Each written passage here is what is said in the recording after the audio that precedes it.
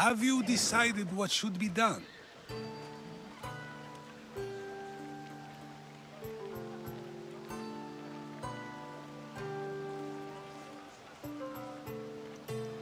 It doesn't matter why he stole the horse. It belongs to someone else.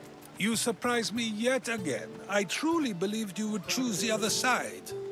Because I'm a Misthios. Of course. Yet, when it comes to someone else, you decide a crime deserves a consequence no matter the reason. A safe choice, although I can think of times when it may not be right.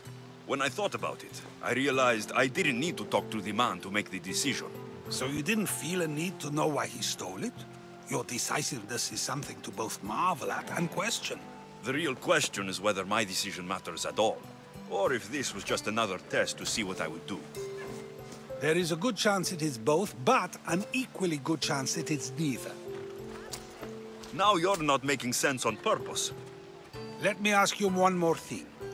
If one man kills another in order to save many, can his actions be considered just? Or should the man be punished?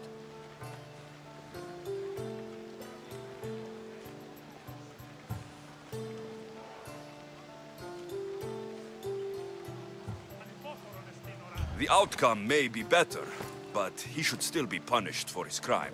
That is true, yet if his peers were to decide, especially those he saved, they may argue that though the action was wrong, it was necessary and just. I'm not sure the law cares about the reasons.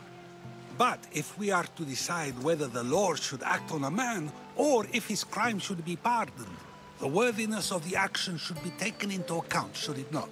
Are we done yet? I can't stay here all day. Of course you can't. It's a luxury few can afford. Even those with the time for it often lack the mental capacity for such things. Okay,